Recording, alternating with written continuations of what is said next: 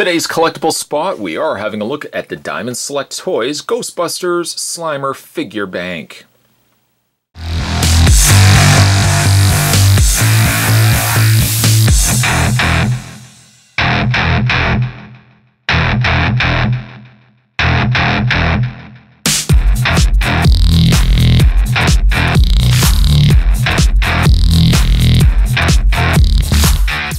From the king of bust banks. Now this wouldn't really be constituted as a bust bank, as technically Slimer is really just one big, like he doesn't have legs or anything, so this is really not so much a bust as it is a figure bank. But this comes to us from the folks responsible for many very cool piggy banks, the folks over at Diamond Select Toys. You can go to www.diamondselecttoys.com, check out the other banks and other things that they're producing.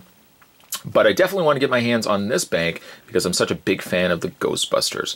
Slimer really turned out extremely cool. I suppose as maybe a small, not so much a gripe, but his arms seem like it's a different material than the rest of his body. There's not so much a translucency, but it definitely looks like it's a different plastic or less painted than the rest of his body. The body, though, is extremely cool. Of course, it is hollow, because you're going to be putting coins in the back. There is no area, there's really not a lot of weight to it.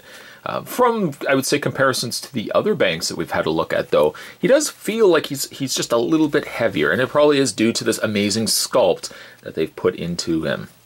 All the little creases and crevices of Slimer, there's a bit of a darker wash that's been put in there that really brings out a lot of those awesome details. I think the face is very iconic, very cool, and very Slimer-esque, and he's got the dark areas around his eyes as well.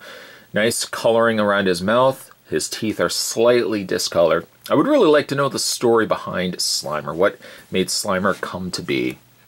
There's the back of what he looks like. Again, the slot in the back there where you can put your change into. When you're ready to take your change out, the bottom section here, which I will just barely try to take off here, there is a little locking opening there. You turn that, you can take the bank and empty out its contents. I think the beauty of this particular Slimer too, as opposed to maybe some of the other figure banks that we've looked at as well, is because he is round in nature. There's more area, I think, where you can hold change. He's not a very skinny character, as we've seen with other pieces as well. He's a good round shape. Round shape equals a lot of change you can hold inside. Spot has actually a good number of figure banks from the folks over at Diamond Select Toys. I just really love these. I don't use them all for change because, of course, if you have a good number of them and each of them have change inside, it's hard keeping all your loot, if you want to call it that, well organized. There's a couple of figure banks that I keep more so in change, and other things such as the Slimer here, I'm more just inclined to keep as a display piece.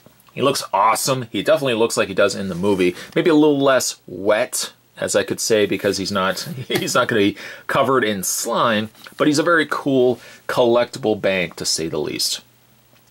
Today's collectible spot, we were having a look at the Diamond Select Toys Ghostbusters Slimer Figure Bank. Stay tuned, guys. Spot's going to have more collectible spots heading your way. Thanks for watching. I'll see you next time.